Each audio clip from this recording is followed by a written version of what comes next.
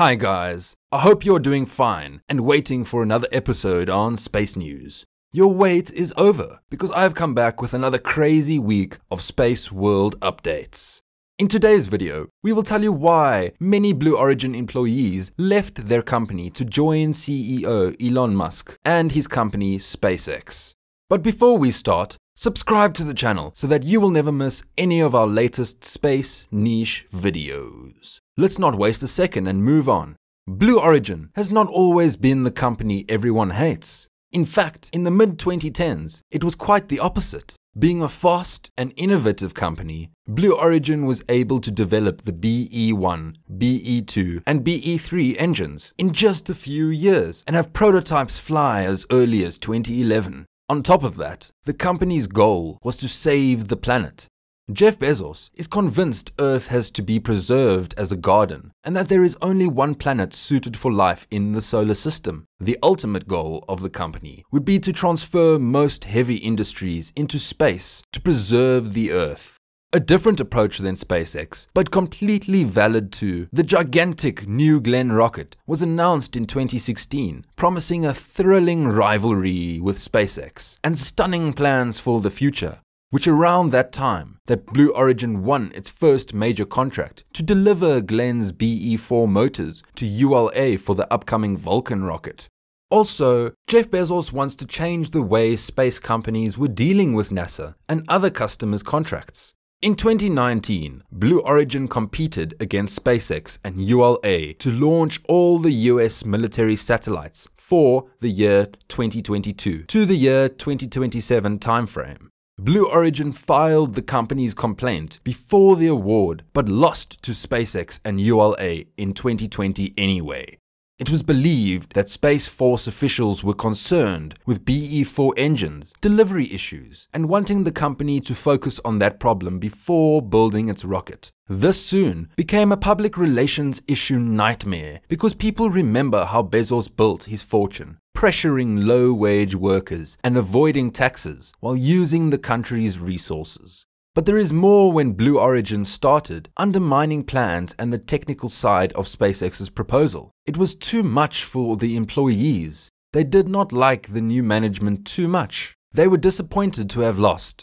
Some engineers publicly expressed their sympathy with their friends at other space companies on Reddit, while others just left. According to CNBC, more than a dozen high-ranking engineers have resigned from the Amazon founder space exploration company in the recent weeks, with some joining the ranks of rival companies such as SpaceX. While several employees were seen in the company, the two main defectors that came into the limelight the most when discussing their exit from the company were Nitin Arora and Lauren Lyons. Nitin Arora was one of Blue Origin's lead engineers who has left the aerospace manufacturer to join its main competitor, SpaceX. Nitin Arora was allegedly working on Blue Origin's moon lander at the time of his departure.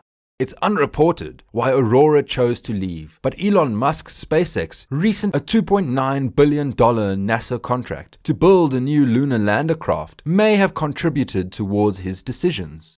Blue Origin had put forward its lunar lander for the project, which would take humans back to the moon by 2024. Announcing the news of this new job yesterday, August 16th, Arora wrote on LinkedIn, "Friday was my last day at Blue Origin. It was one hell of a ride working on the lunar program. Honored that I got the chance to work with and lead incredibly smart, passionate people over the last 3 years. Special thanks to everyone with who I worked daily. I will miss you all. Next stop, SpaceX." The other defector was Lauren Lyons, who announced her entry to the Unicorn Firefly Aerospace team on August 18th. Firefly Aerospace tweeted in which they said that Firefly is pleased to announce that Lauren Lyons will join the team as Chief Operating Officer. Lauren will lead the effort in scaling the company's production and operations as Firefly moves into commercial production. Several other major employees have left the company. These employees quietly updated their LinkedIn pages over the past few weeks. There were more than 4 employees that left Blue Origin this summer. Huang Vo, New Shepard lead avionics software engineer. Aaron Wang, BE-7 avionics hardware engineer. Rex Gu, propulsion engineer. Jerry Hudak, rocket engine development engineer. While none of the departures publicly comment on the reasons, some anonymous entries on the US jobs site Glassdoor allow at least a little glimpse behind the scenes. Many cite frustration with the management in the slow bureaucratic structure as the reason for changing jobs. The departures were noteworthy because of their timing, coming after NASA in April announced that SpaceX would be awarded with a $2.9 billion contract for a moon lander for the Artemis missions, reports said. In light of SpaceX winning the contract with NASA, Blue Origin announced that it has filed a lawsuit against the US government, claiming the unlawful and improper evaluation of the proposals were involved in the decision to grant Musk's company the contract. The lawsuit, which was filed on Friday, August 13th, also claims that the issues stated in the documentation must be addressed to restore fairness, create competition, and ensure a safe return to the moon for America. Earlier this month, Jeff Bezos attempted to hijack Musk's bid and offered to cover $2 billion worth of the space agency's costs to be reconsidered for the contract that SpaceX won in April. Initially, NASA said it was going to pick 2 companies out of Blue Origin, SpaceX, and Dynetics, but it only chose one, Business Insider reports.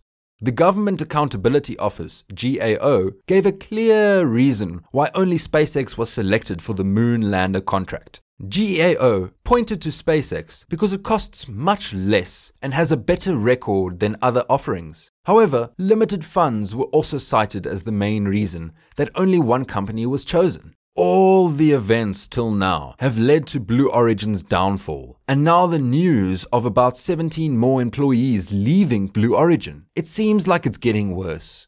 The attempts by Blue Origin to defame SpaceX with infographics were not approved by many of the employees, which could be a strong factor in them leaving the company.